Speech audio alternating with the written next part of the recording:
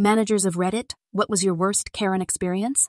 Once while I was at Steak and Shake, a customer had a coupon for a combo meal. On the coupon, it specifically stated that cheese on burger was a 39-cent upcharge. This lady threw a fit in the dining room because she didn't read the coupon. She said it was false advertising, etc. I told her the text specifically states the upcharge, and unfortunately, I can't do anything about it. Another lady at the next table overheard everything and literally got up and put 50 cents on the table to cover it and said something to the effect of, "I'll pay for your dang cheese if you just stop whining." This made the cheese lady even more angry. I decided I didn't want any issues, so I took the cheese upcharge off the bill.